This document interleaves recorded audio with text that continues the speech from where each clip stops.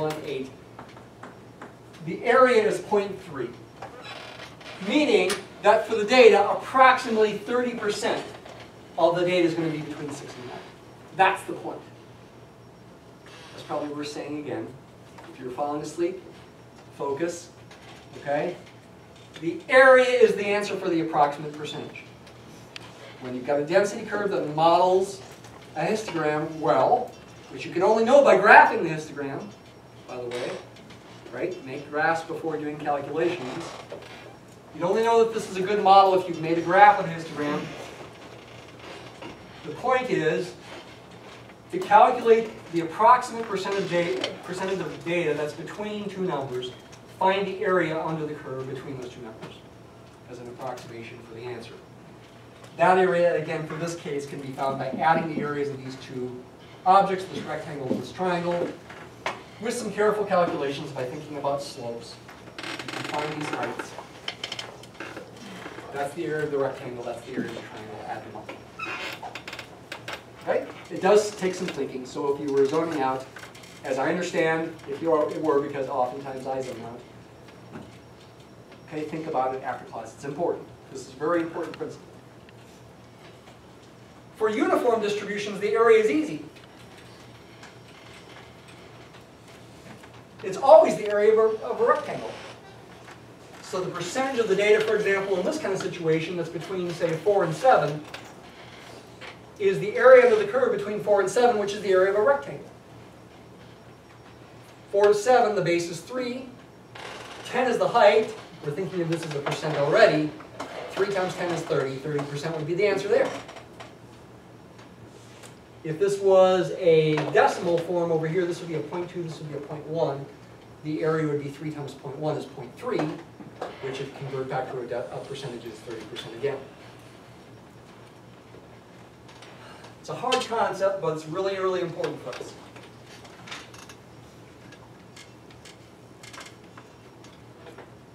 Okay? What are you going to need to do for your assignment? What's the other part of your assignment that you're doing electronically? After I show you this, then we'll take our quiz. Your other part of the assignment, I did not mean to do Excel.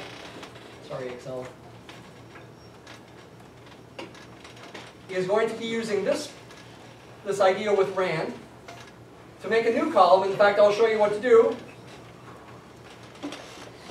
That's the formula you're going to be doing, using 10 times RAND times RAND. In effect, equals 10 times RAND squared. Although I actually want to do it twice to sort of emphasize that the values of these two different RANDs are being picked independently of each other, instead of picking one value and squaring it. So those could be two different numbers, as far as I know, as far as how the spreadsheet works. So here's how you type it. You do equals 10 times RAND, parenthesis, parenthesis, times RAND again, parenthesis, parenthesis. To get random numbers between 0 and 1 again, I wonder if these are going to be distributed with a uniform or triangular. Let's see what happens. Do it 500 times, copy and paste, click and drag until you get to row 501, which takes a little while. Actually, I think I won't go to 500 to save time. Then highlight everything, actually everything here except the first one's highlighted, so you need to read, well, I guess the first one is, sorry. And go and insert a histogram. And lo and behold, it's neither uniform nor triangular. Or maybe you'd call it a different kind of triangular.